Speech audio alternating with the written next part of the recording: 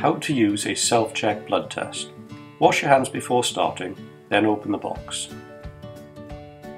Inside you will find 2 sterile lancets,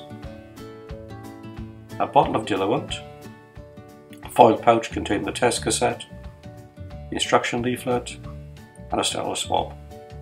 Before you start the test or touch the components, it is very important that you carefully read both sides of the instruction leaflet.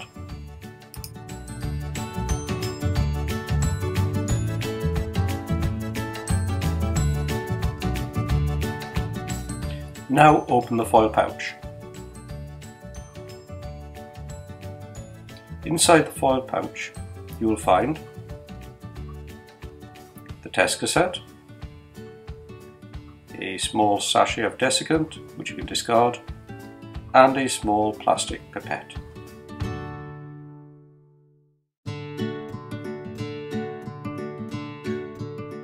Hold your hand below waist height and gently massage the middle or ring finger. This increases the blood flow. Wipe your finger with the alcohol swab, then allow your finger to dry for a few moments. Pick up one of the lancets, taking care not to touch the trigger button. Twist the cap 3 to 4 turns, then pull off the cap. You won't see the small needle as this is hidden within the lancet. Discard the grey cap.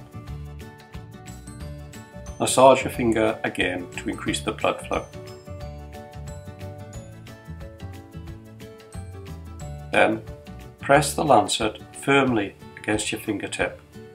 Then press the trigger button to fire the lancet needle. You will hear a click. Squeeze your finger gently to obtain a large drop of blood, then touch the end of the plastic pipette to the blood drop. Blood will flow automatically into the pipette. There is no need to squeeze the pipette bulb. Continue collecting blood drops until the pipette is filled to the black line. Add the blood to the sample well of the test cassette by pressing the pipette bulb.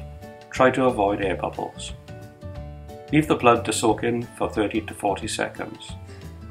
Then unscrew the blue cap from the diluent bottle and add the required number of drops of diluent to the same well that you added the blood to.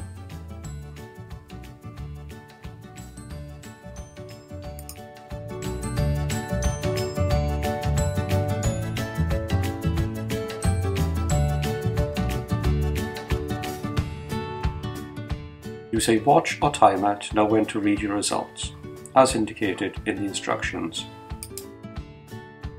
Most self-check tests work in this way, but always follow the instructions provided with your test.